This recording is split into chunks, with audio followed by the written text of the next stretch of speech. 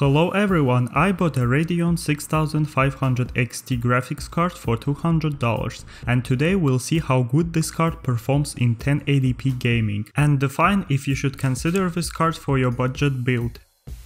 I have a MSI version and it has two coolers. This card is not hot and the version with one cooler is also good, but moving forward I say this cooling works great, you will see later in the test. First time seeing only two ports on the back, it's HDMI port and display port. Even though it's a budget card, we have a plastic backplate on the back side to prevent port damage, and you can see the cooling pipe and 6-pin connector. This graphics card does not require much power, 500 watts power supply will be enough. The card shows best results with PCIe 4.0. It still works with PCIe 3.0, but you will get less FPS in games. Therefore, I will test this card with Intel i5-11400, which supports PCIe 4.0, and B560 chipset motherboard, which also supports PCIe 4.0, and 16GB of RAM. In Apex Legends on high settings, getting 80+ FPS most of the time.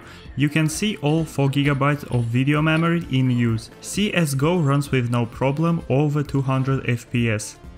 PUBG 60 FPS with drops to 45 on ultra settings, but on medium high settings you can get 70+. Days Gone, medium settings over 80 FPS most of the time.